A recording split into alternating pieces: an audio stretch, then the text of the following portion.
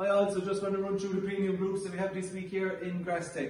So first group here, group of 30 calves, and this reason we have these calves up here, so they're genomically tested in the group and they are 258 EBI. The herd itself is doing just shy of 500 kilos, 498 kilos of milk solids, 3.71 protein and 4.64 fat.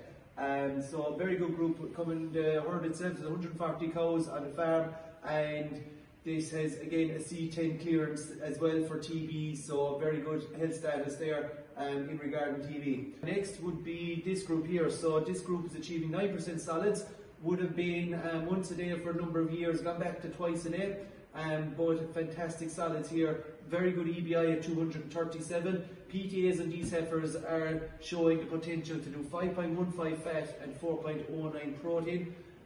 So just shy of the 500 kilos milk solids here with 5,500 litres.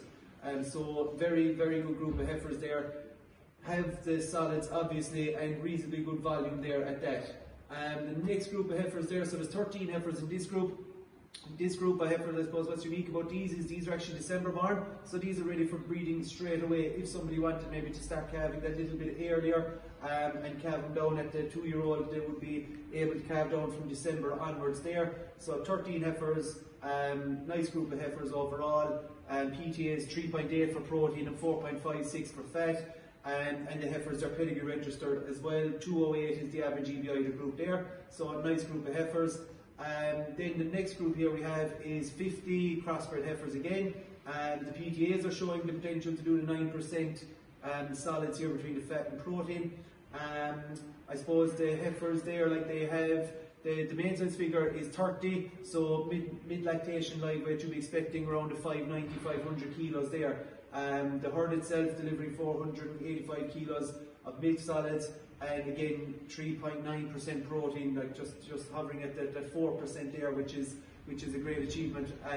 Nice heifers, well grown there on grass already, so they're putting on the weight there now as well, and will be very well ready for breeding when it comes around there in the next month or two. So the last group then we have, so these are over in the UK, so there's 39 purebred jerseys here, going on to their second lactation, calving out throughout the summer, so it would be suitable for someone in an all year round system.